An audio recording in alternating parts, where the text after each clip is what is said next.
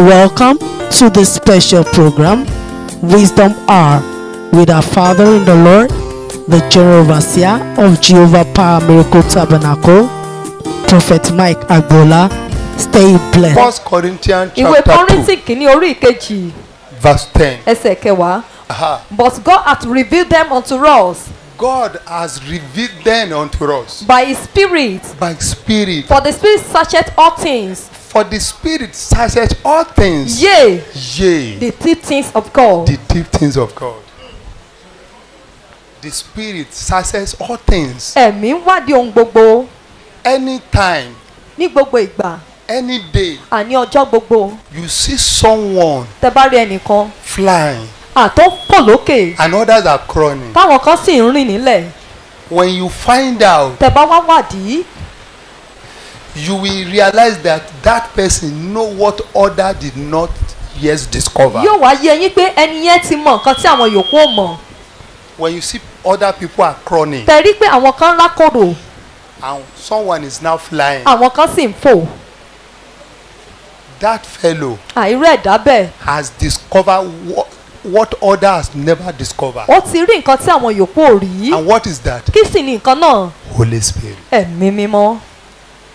Holy Spirit is highly essential. Ẹ̀mí mímọ́ ṣe pàtàkì púpọ̀ púpọ̀. If you are going to be what God wants you to be. Tẹ́ ẹ bá jẹ́ nǹkan tí Ọlọ́run fẹ́ kẹ́ jẹ́ láyé. The one that can reveal something to you. Ẹni tó lè fi àṣírí ìjìnlẹ̀ hàn fún yín. Which other did not know. Tí àwọn ẹlòkankan ò mọ̀. Which no one have seen. Tí ò sí ẹni tó rí. No one have heard. Tí ò sí ẹni tó gbọ́. Is Holy Spirit. Ẹ̀mí mímọ́ ni o. To great in life. Láti di nílá láyé yìí. To succeed in life. Láti di aláṣeyọrí láyé yìí. Christian. Onígbàgbọ́. You need the Holy Spirit. Ẹ nílò ẹ̀mí mímọ́. The Spirit searches all things. Ẹ̀mí ló ń wádìí ohun gbogbo. Yea. Àní. Ohun ìjìnlẹ̀ ti Ọlọ́run. You want to go far. Ǹjẹ́ ẹ fẹ́ lọ jìnnà bí? You want to fly. Ẹ fẹ́ máa fò lókè. You don't want to crawl. Ẹ fẹ́ máa rákòrò mọ́. You don't want to be walking again. Ẹ fẹ́ máa rìn mọ́. You need Holy Spirit. Ẹ nílò ẹ̀mí mímọ́. Holy Spirit will give you revelation. Ẹ̀mí mímọ́ ni ó fún yín ní ìfihàn. To know what other did not know. Láti mọ ohun tí àwọn yòókù ò mọ̀. And make you to do what other cannot do. Yóò sì mú yín ṣe ohun tí àwọn yòókù ò lè ṣe. Holy Spirit. Ẹ̀mí mímọ́. Holy Spirit. Ẹ̀mí mímọ́.